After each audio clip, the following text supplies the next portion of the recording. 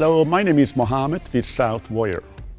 Safety, efficiency, and productivity are essential in the use and maintenance of Southwire contractor equipment, and today we are going to be talking about the inspection and operation of your SIMpull rail maneuverable payoff system. Let's get started with the inspection, and then we will move into operation. First, inspect the SIMpull rail to ensure that overall condition of the payoff system is satisfactory and there is no visible damage to the rail or missing parts which will affect the operation and safety at your job site. Then, make sure all 4 chocks are attached to the flanges where indicated.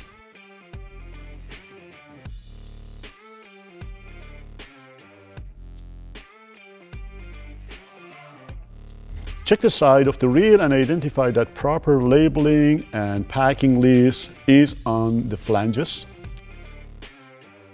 Please note that most previously inaccessible areas on job sites are accessible now. For example, doorways, hallways, elevators.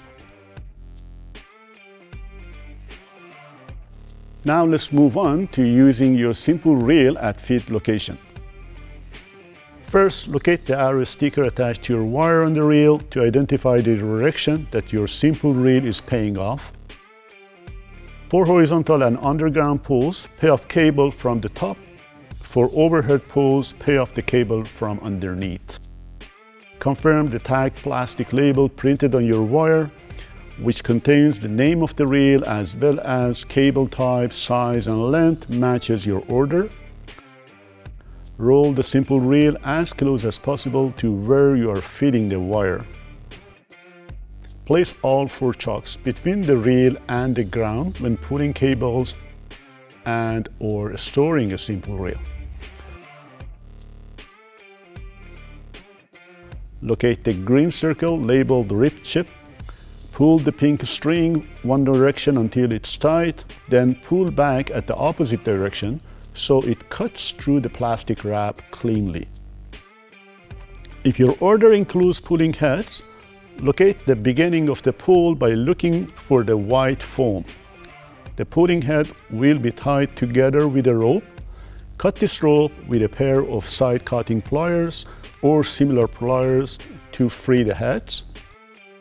Please note that there might be 2 tie ropes and you should not start pulling the cable until both are freed. Look for another rope tie about 10 feet after the heads. Cut it and remove the tape if any. During your pull, release the drag by turning the tension knob counterclockwise. If the reel starts to over-rotate, turn it clockwise to tighten. Adjust your tension accordingly when pulling. Please note that tension adjuster is not a brake mechanism, but only for adjusting the reel's back tension and speed. You have now completed your preliminary inspection and executed your pull.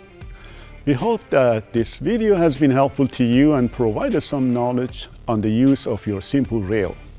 For more information about this product and more, visit southwire.com today.